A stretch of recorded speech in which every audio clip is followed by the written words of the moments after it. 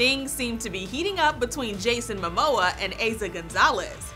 From the looks of it, the rumored couple's romance seems to be revving up again. Check out Eiza hopping on the back of Jason's Harley for a motorcycle ride. With the wind in her hair, Eiza grips Jason pretty tight around the waist as he takes the actress for a joyride through Malibu's Topanga Canyon. He's trying to be a gentleman.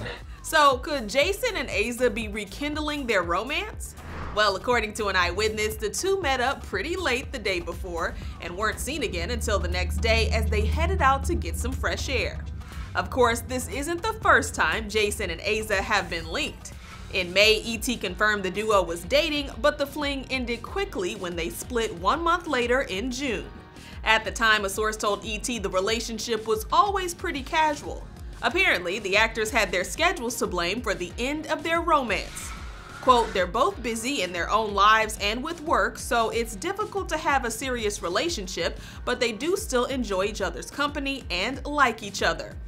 Judging by this sighting, fans are speculating they could be more than friends. We just hope this outing went smoother than Jason's last. Earlier this week, the Aquaman star was involved in a head-on collision with a motorcyclist who veered into Jason's lane while he was driving his vintage car. Thankfully, Jason walked away unharmed and the motorcyclist only had minor injuries. And Jason and Eiza's latest outing proves at least one thing: safety always comes first.